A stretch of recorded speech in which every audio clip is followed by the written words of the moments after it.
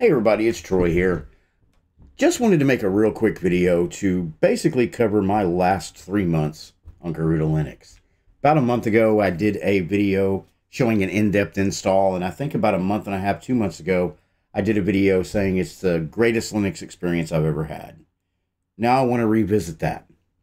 Can I still say today that it's the easiest operating system and cleanest feel that I've had ever using Linux? Now, having said that, there's a lot of things I take into account. The first of those is resource usage. Generally, when I use an operating system, I don't really get too picky about the resource usage. But one of the things that really pulled me into Garuda, and if you look at this screenshot right here, at rest, with nothing running in the background, I'm using about 700 megabytes of memory, 730.8 to be exact. Now, people would ask, why am I screenshotting this? Well, at present, I'm running dual monitors. I've got OBS in the background, and I do have console open in the background. So if I switch over to that monitor real quick, that's what you'll see on your screen now is the second screen. I've got the console open right here, and then I have OBS running up here, and then I've got, of course, my image viewer on the first screen. So I'll go ahead and switch back to my first screen. And being lightweight is really important to me, but it's not so important that I want to use an XFCE or maybe a window manager that gets me down to 200 or 300 megs, because I'm not really that crazy about keeping that number that low. What I do say, though, is those of you that are running Windows 10 or Windows 11 know that when you're open just to desktop, you're running anywhere from 2.7 gigs of RAM all the way up to 3.3 gigs of RAM. Now, I have people all the time tell me in my comments, hey, unused RAM is wasted RAM. Well, I agree and disagree with you. If I'm opening up applications, say it be OBS like I have going on my second monitor right now, yes, use my RAM. That's what it's there for. But just to be open up in desktop, I'm out. I'm out. So that's one of the things I wanted to point out. Another thing I want to point out is the fact that I truly love Fire Dragon. Now, once you open Fire Dragon up, I have it set to open up to the CRX search engine. Now, I do want to point something out. If you want to use Fire Dragon and CRX as your search engine, there's a couple of tweaks you're going to have to make. Like right now, let's say we were doing a search for Linux, and you bring that up and go over to images.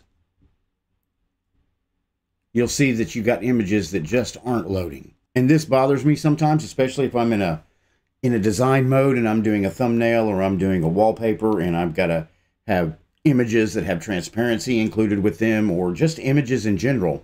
This happens. Let me show you how to fix that. All you got to do is go up here to Preferences, go down here to Privacy, and disable the proxy on your images. Image proxy disabled. Go ahead and save. Go back home. Now what you want to do is, let's do a search for Linux. Put that in the screen. Then go to Images, and all of them should load pretty smooth and pretty quickly. So you don't have an issue there. That's just a quick tweak you can do. Now, another thing, if you go over here and do Home, and let's do a search real quick. I'm just going to put eBuzz. I should have put eBuzz Central. Let me put eBuzz Central in there. And we go to Images. That looks good. Go back to General. You'll see over here your search URL is clear. Now, sometimes, let's go over here. If you go to Preferences, you can go to Engines. You can assign engines. I'm pulling right now things from Bing, from DuckDuckGo, from Quant.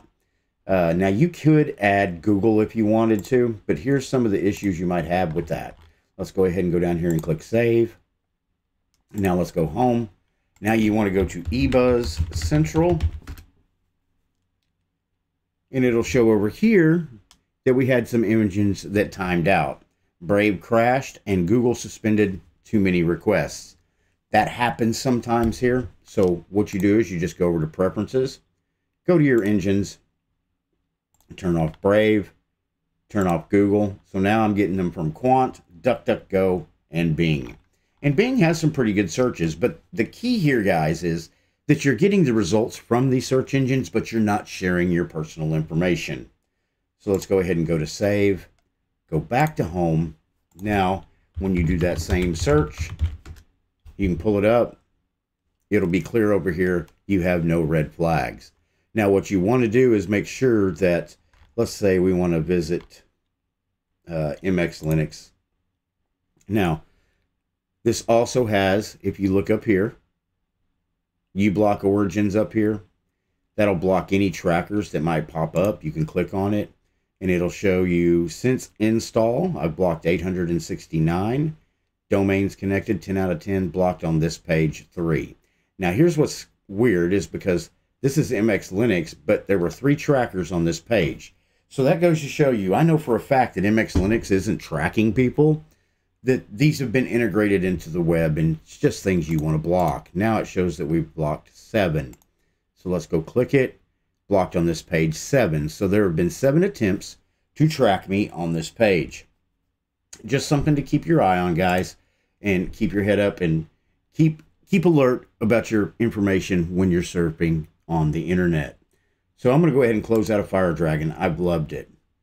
I use boxes. It's been a nice, smooth, consistent feel.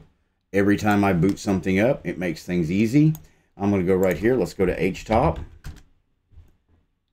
And right now we're running about 1.7 gigs of RAM. And remember, the reason is because right now at present, I am running OBS in the background on a second monitor. Now, Garuda Assistant, or Garuda Welcome, when you open it up, this meets you at every boot. Unless you shut it off, then it won't. Then you got to go search it up. This Garuda Assistant right here has made things easy. What I have noticed is every time I do a system update, I've done it from right here. I've had no issues. 0. You can clear caches down here. You can clear package caches down here. I've been on this for 90 days now, and I have no issues at all. I have updated, and nothing has quit working. Everything stays smooth. Even about a month ago when you had the Grub update that really messed with some Arch installs, no issues here.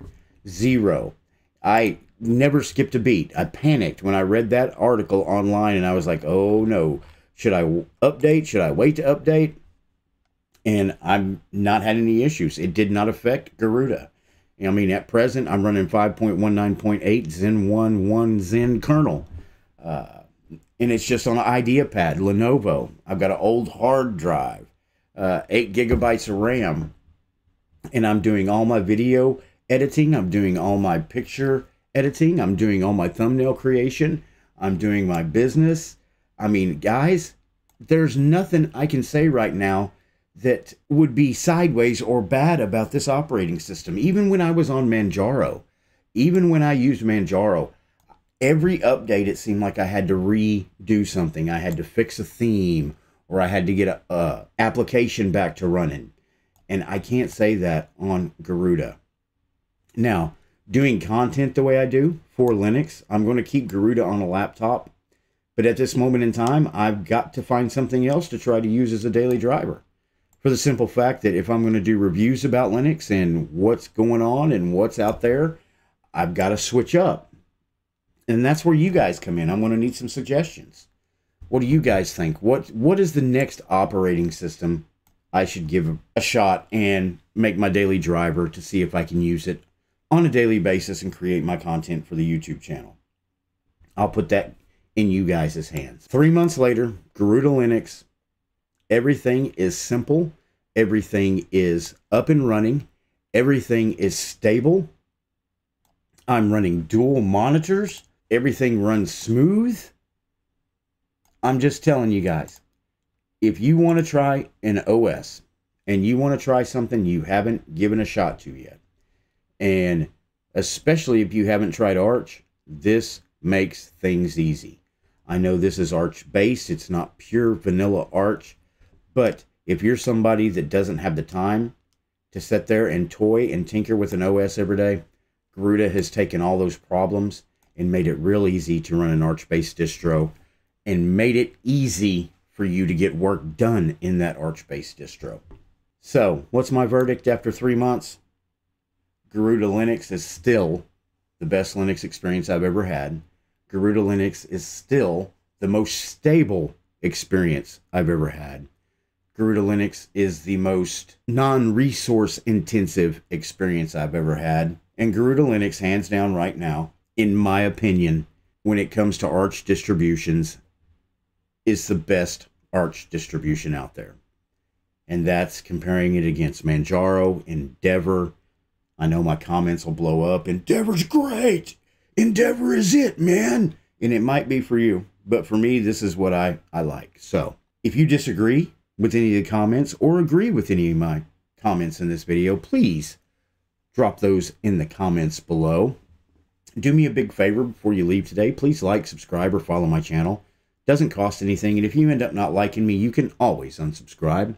If you like the channel and enjoy the videos that we are producing, you can support us by becoming a member right here on YouTube, buying us a cup of coffee, going on over to PayPal and throwing us a donation, or zipping over to Patreon and becoming a patron to the channel.